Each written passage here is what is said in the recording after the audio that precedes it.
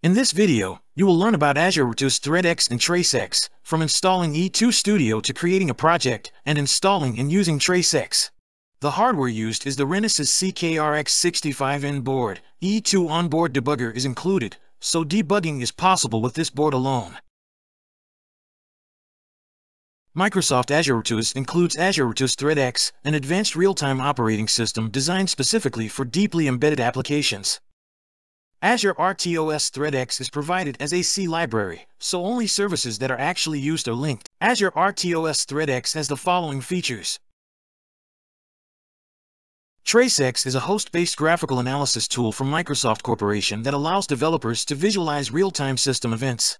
It provides detailed execution information, including event timing, task execution profiles, and performance statistics, enabling users to detect bugs and identify performance bottlenecks. Here's how to make it work with the latest tools based on the application notes. Download E2 Studio 2023-2004 from the website.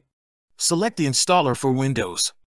For the method of installing the E2 Studio, select Products at the top of a page on the Renesas website and then RX 32-bit Performance/Efficiency MCUs. After that, click on How to Videos, Tools/Solutions. Find the video on how to install the E2 Studio under the Tool Features category. Install Microsoft Azure RTOS TraceX. Please install from Microsoft Web.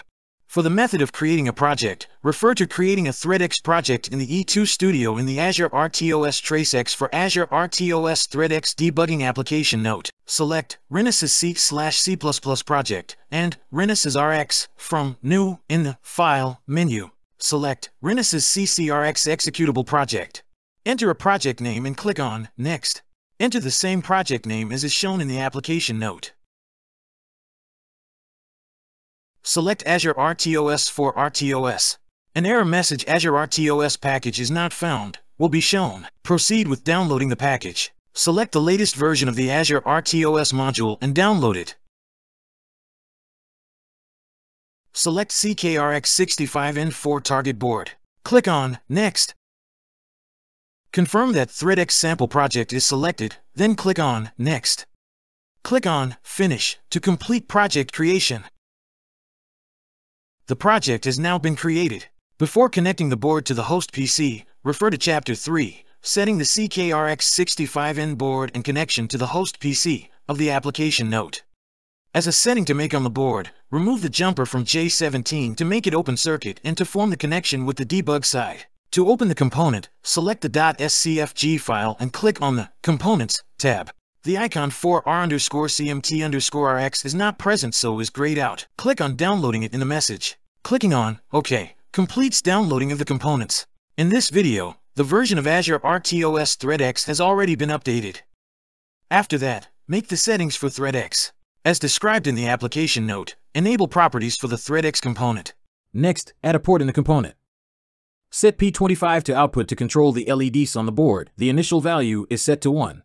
Generate code to generate source. Open hardware_setup.c and copy and paste the application note description.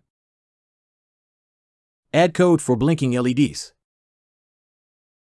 Change the value of the timer to adjust the LED blinking speed. Change the period of the timer from 100 to 8. Now that the changes are complete, build the project. Open debug configuration to run. Check that the emulator and target device match. Green LED blinks when connected to board. Check the contents of connection settings and run debugging. Red LED blinks when the program is executed. This is an explanation of the sample program. Open demo thread.c. Display the outline view. Clicking on thread 0 to thread 6 and 7 shown in the outline view makes the display jump to the individual functions. A comment is present at the top of each function. The application note gives an overview of each of the functions. Add code to create data for TraceX. A buffer for TraceX is required in the program. Copy the definition of the variable that the application note includes. Add the copied code to the top part of demo thread.c. Next, add the API function for starting TraceX. Add the copied function call to the top of the tx_application_define function. The settings have now been finished. Proceed with building. In this example, the buffer size is set to 16 bytes. However, you can set it to a greater value if the RAM has enough available space. Display the RTOS resources view and specify ThreadX as the OS. Information on the RTOS can be displayed. Next, select Enable Loading Stack Data in the Stack Setting dialog box. Information on TraceX is stored in the buffer that was added as a variable. Add a watch expression to view the variable. Execute the program for a little while and then stop it. The RTOS resources view will display the results of tracing. Open the memory view so that you can save trace information. Display the address of the variable added as a watch expression in the memory view. This is information on the trace buffer.